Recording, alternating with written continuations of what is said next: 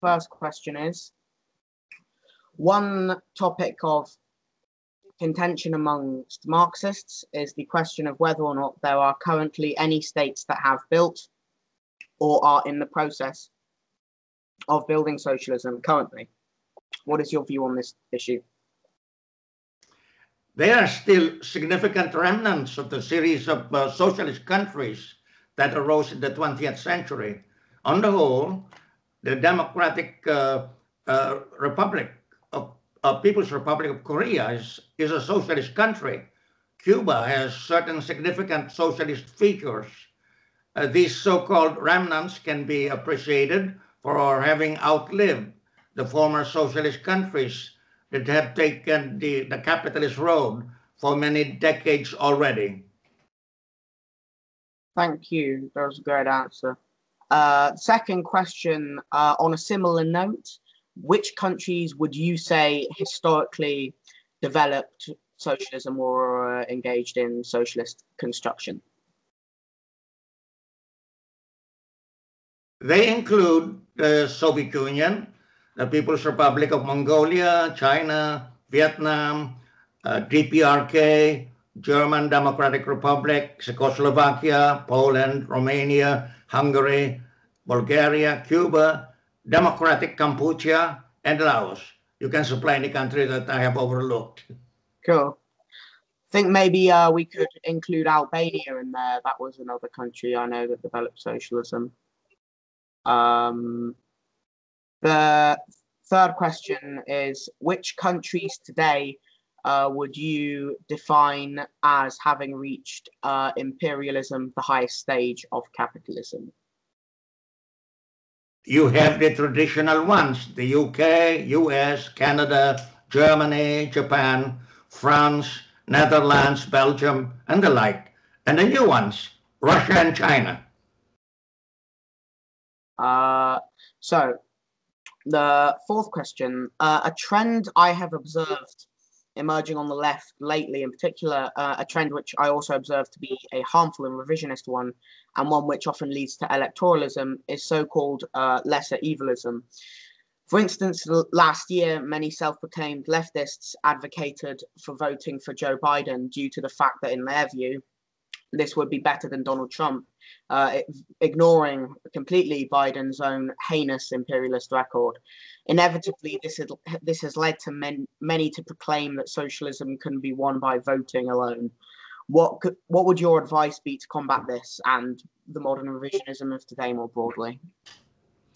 You are correct in describing Biden and criticizing those who have obscured this rabid imperialist record. It remains important and necessary to keep an ideological Marxist-Leninist Maoist stand against bourgeois reformism and electoralism, as well as against modern revisionism.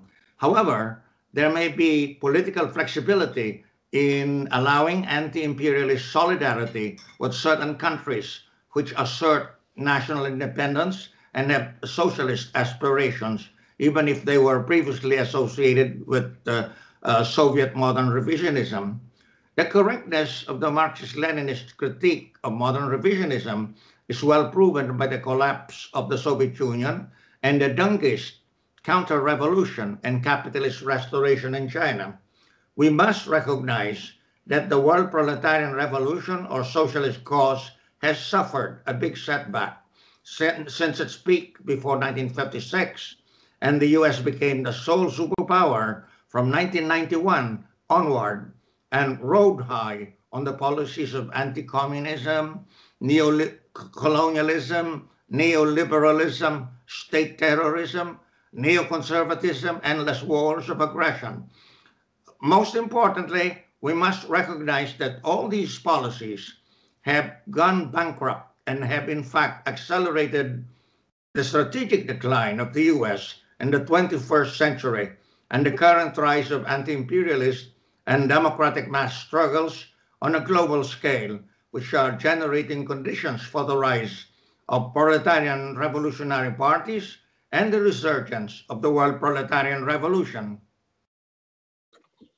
Thank you very much for that answer. That's a very, very fascinating answer. Question number 5. Of course, many communist parties have succumbed to modern revisionism, including non-ruling communist parties. In your opinion, how, or if even, can we rebuild the communist parties that have been taken by revisionism? Communist parties that succumbed to modern revisionism underwent various ways of completely ending the pretense of being communist. Outside the revisionist-ruled countries, some communist parties completely disintegrated after the collapse of the Soviet Union, and others split, with one part trying to be social democratic and the other part becoming a dwindling club of old folks. Within the former revisionist-ruled countries, the previous ruling communist parties were generally put out of existence or put aside by the bourgeois parties. Some of the assets of the CPSU were conceded to its Russian replacement, and the latter persisted as a declining, castrated revisionist party. In China, the Communist Party has been taken over by the bourgeoisie since the Dengist counter-revolution, which expelled all genuine communists and enrolled the supporters of capitalist restoration. It continues as the center of political authority and legitimator of the state and economy dominated by the partnership of the monopoly bureaucrat capitalist and the private monopoly capitalist. It is impossible to rebuild the old revisionist parties and convert them to genuine communist parties after so many decades of disintegration or decline. Many of the old revisionist folks are either dead or too old. It is more effective to build communist parties by bringing together those groups and individuals who have been guided by Marxism, Leninism, Maoism, and recruit and develop party members from the ranks of advanced activists in the current anti-imperialist and democratic mass organizations and movements. It is fine if there is already a Marxist-Leninist Maoist party that one can join in a certain country. If none, such a party should be built. The founders can start with the advanced elements of the current mass movement and who wish to build a new Marxist-Leninist Maoist party. Yeah, thank you for that answer. That was a very long and detailed answer. And I think, yeah, that answer was very helpful.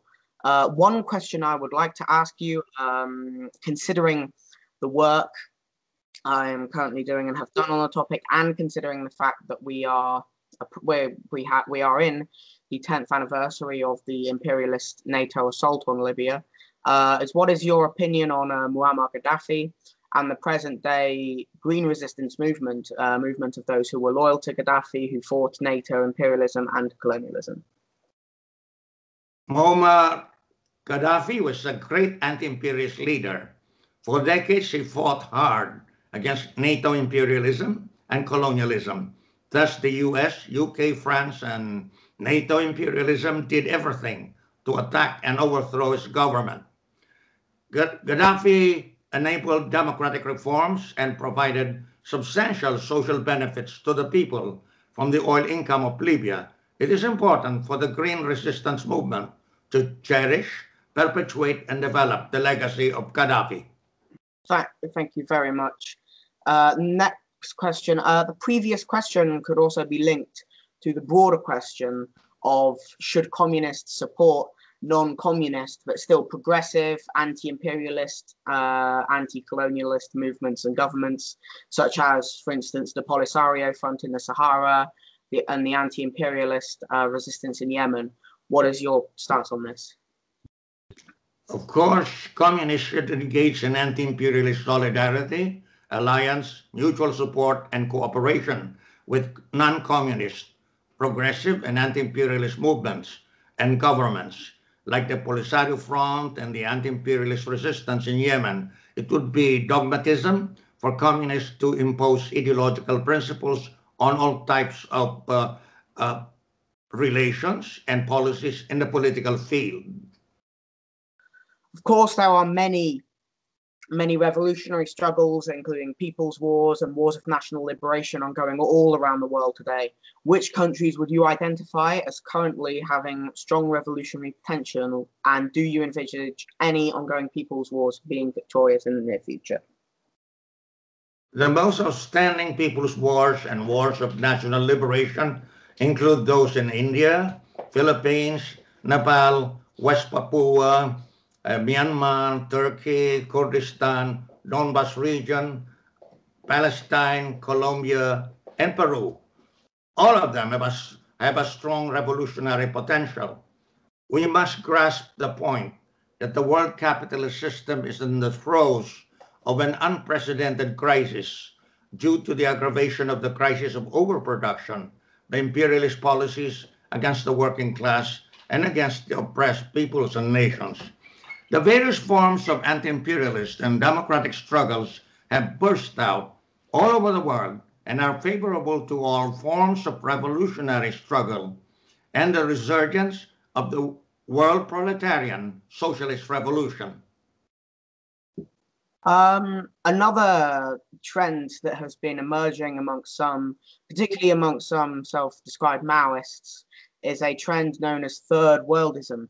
This essentially is the view that the first world has no revolutionary potential. Some third worldists go as far to say that there is no proletariat in the first world and that the entire population of the first world constitutes a labor aristocracy. What is your view on this school of thought? I do not agree with the trend known as third worldism, which is dismissive of the revolutionary potential of the proletariat in the industrial capitalist countries. I do not agree with such notions as that the first world has no revolutionary potential, that there's no proletariat in the first world, and that the entire population of the first world constitutes a labor aristocracy. These notions are nonsense.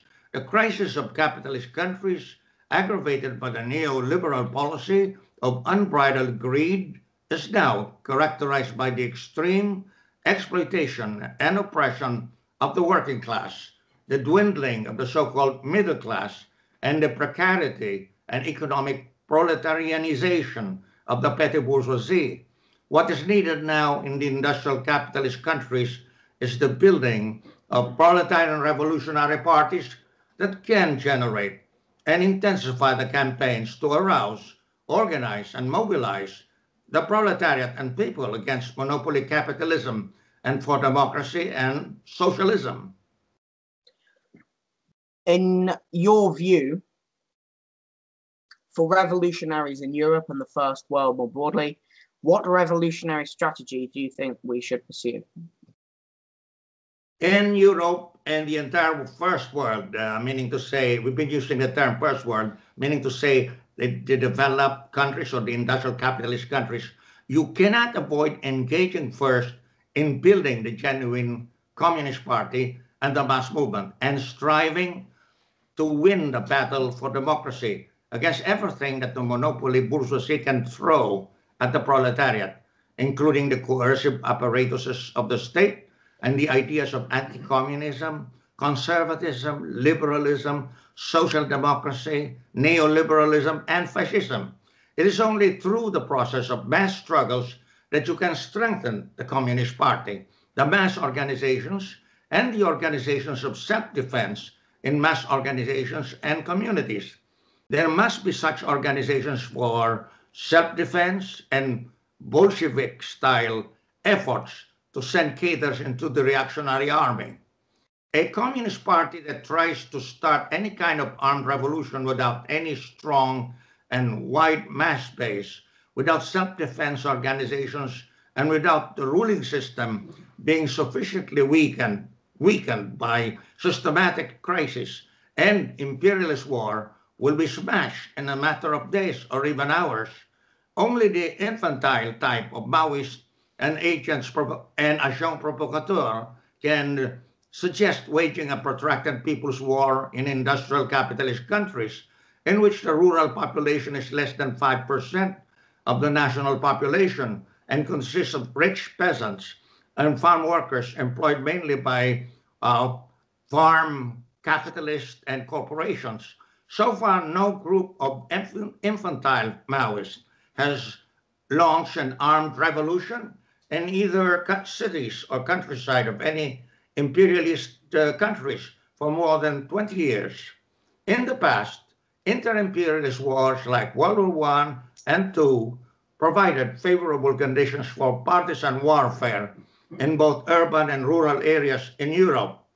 But the imperialist powers themselves have avoided direct inter-imperialist wars because of their fear of mutually assured destruction with the use of nuclear and other weapons of mass destruction. The inter-imperialist policy in the last more than 70 years has been to shift the burden of capitalist crisis to the third world countries and to unleash aggressive wars against recalcitrant countries in the third world. It is therefore of great importance to correlate and encourage the interactive development of revolutionary mass struggles of various forms in both developed and underdeveloped countries of the world. One particularly disturbing trend that has been emerging recently is the rise of right-wing anti-communist propaganda as well as rising fascism. What is your advice on how to combat this? The emergence of right-wing anti-communist propaganda and fascist groups is a clear sign that monopoly capitalism is in a grave crisis and that the monopoly bourgeoisie is promoting and funding the rise of the ultra-reactionary trend and groups in order to preempt and block the rise of the anti-imperialist, democratic, and socialist movements. The way to combat the anti-communist and fascist trend and groups is to build the revolutionary party of the proletariat, raise the revolutionary consciousness of the proletariat and entire people about the crisis of capitalism and the need for immediate reforms as well as the need for socialist revolution. Organize various types of mass organizations as well as organizations of community self-defense and self-defense groups within mass organizations and keep on mobilizing more people in campaigns against capitalism and imperialism and for democracy and socialism.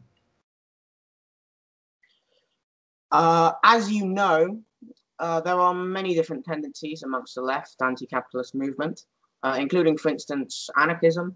Many on the left of recent have been proposing an idea called left unity, that is, the unity of all sections of the left, from Marxist-Leninist Maoists to anarchists. What is your opinion on this idea? Any alliance that may be called left unity can be formed in principle against a common enemy, that is imperialism, together with all its monstrosities like neoliberalism, fascism, state terrorism, and wars of aggression. But there must be political flexibility to allow the unity of communists and non-communists. Their parties and organizations have independence and initiative and agree on the basis of consensus and broad political principles and policies. The alliance may have a consultative and consensual committee or secretariat to coordinate meetings and mass actions. The alliance should not include any entity whose sole or main objective is to disrupt or prevent the alliance. Thank you very much. I believe that is, in fact, the end of the interview. That was a fascinating interview, very insightful. Thank you very much, Comrade Joe. Thank you very much, too. You're very welcome.